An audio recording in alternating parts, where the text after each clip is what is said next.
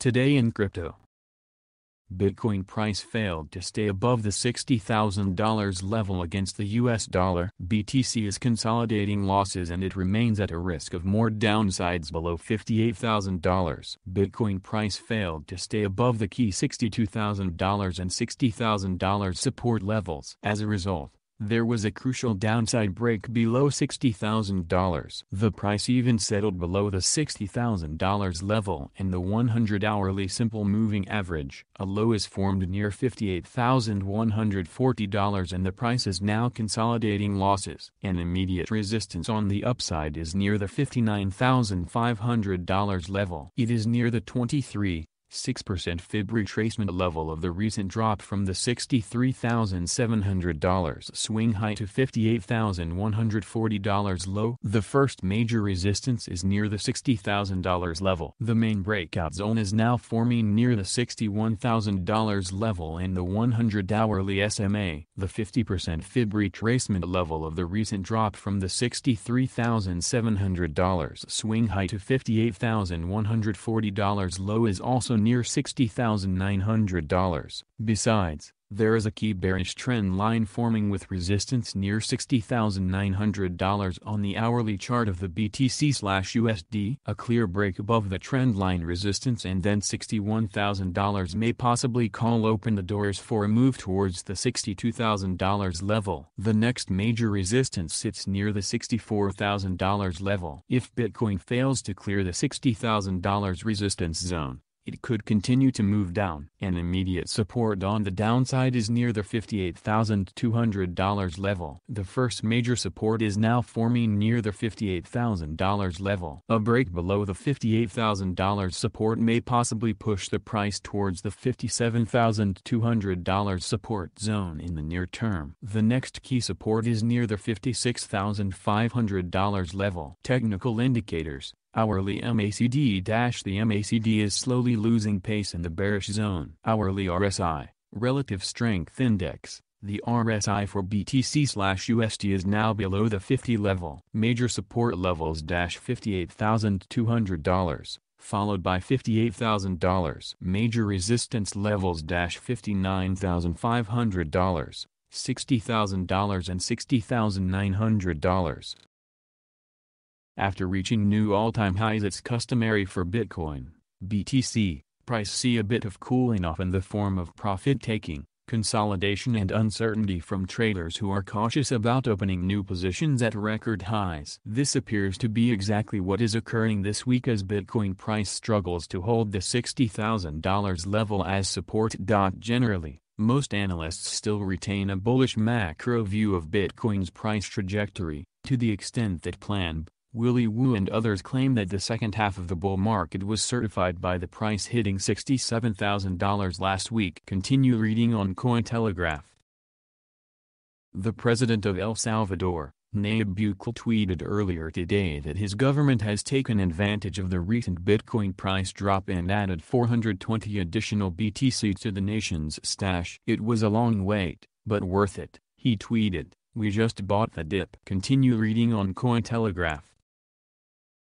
The SEC does not appear to have the appetite for more exotic Bitcoin futures products. Reports are emerging that the U.S. Securities and Exchange Commission has rejected one, or possibly two, recent Bitcoin exchange-traded fund applications, signaling that the regulator is not quite ready for more exotic futures products just yet. Just a day or so after Valkyrie filed for a leveraged Bitcoin futures ETF and Direction applied for an inverse fund for bears, the SEC appears to have vetoed them both. On October 28, Bloomberg's senior ETF analyst Eric Balchunas referred to a Dow Jones alert indicating the Valkyrie leverage fund had been shelved by the SEC. He added that the move was likely also to apply to the inverse fund application. Looks like the SEC not having it the levered, and likely inverse, Bitcoin futures ETFs. Can't hurt to try though. Had they gone through likely billion-dollar trading vehicles in a few years. Via Dow Jones pic.twitter.com/MSPMRF3HL9 on October 26,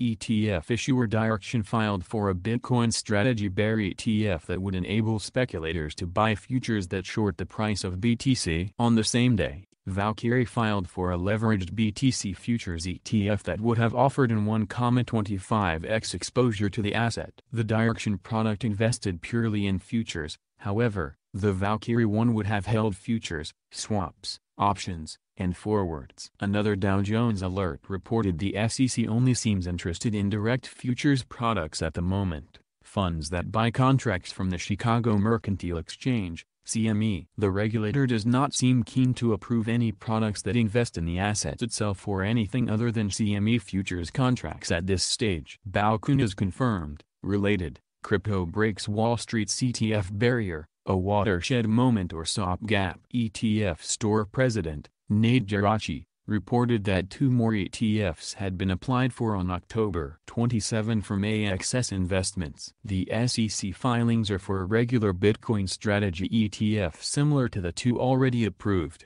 and another shorting or inverse fund. Another Dow Jones report states that Grayscale is confident that the SEC will be ready to approve a spot Bitcoin ETF by July 2022. On October 19, Grayscale filed an application with the SEC to convert its popular Bitcoin trust, GBTC, into a spot fund that is backed by the asset itself as opposed to futures contracts. Geraci commented on the current lack of regulation over spot crypto markets, so crypto markets/exchanges will be regulated by then. Seems ambitious.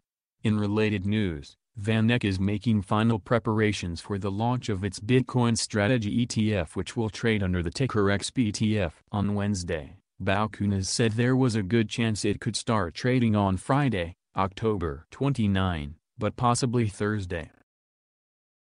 Singapore-based multinational banking giant DBS Bank has joined the Hedera Governing Council, marking another major embrace of blockchain technology by a mainstream player in finance. As announced by the Hedera protocol, DBS breaks the record for being the first and only bank in Southeast Asia to join the Governing Council and will help Hedera to focus on more innovative ways to revolutionize the world of banking. DBS is pleased to join some of the world's most established organizations on the Hedera Governing Council as we collectively seek to uncover the vast potential of blockchain and distributed ledger technologies, said Jimmy Ng, Group Chief Information Officer and Head of Technology and Operations at DBS. We have been leveraging emerging technologies to reshape the future of banking and have in recent months brought to market a number of innovative offerings powered by blockchain to help our clients seize opportunities in the new normal. DBS now joins 39 other major players across the tech,